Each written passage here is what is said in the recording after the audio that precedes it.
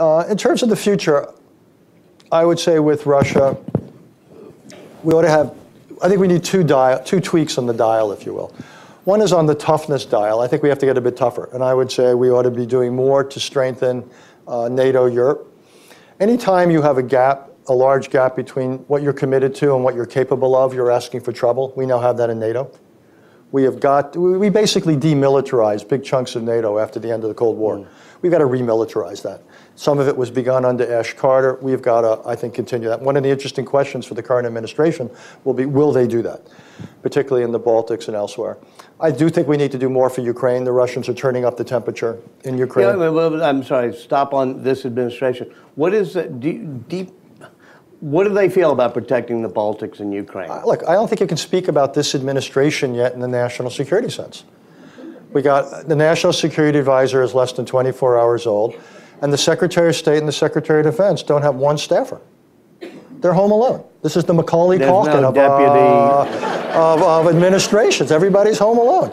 There's so we don't have an interagency. We don't have an interagency yet. So I don't think we can yet speak.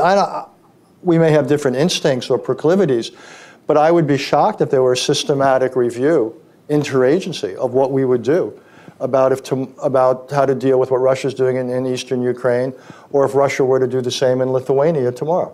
So so the answer is I don't know.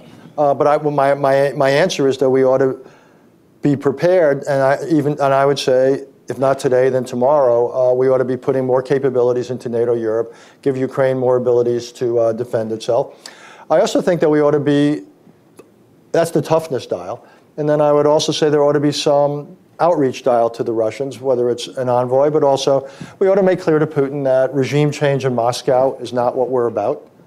I think, I actually believe he takes that more seriously than we might think. But you think he was involved in regime change here? Oh, absolutely. I don't speak Russian, but I doubt there's a great word for freelancing in Putin's Russia. Of course they were involved in it. And now what I don't know is what, if any, effect it may have had. But of course, and they're obviously doing it in places like Germany and France. So, but I would think about sending a reassurance there. I don't think countries like Ukraine or Georgia ought to be NATO candidates anytime soon. And I think we ought to talk to them about sanctions, but say we're prepared to relieve them or reduce them, but only if under the following situations. Make it very clear what the conditionality is.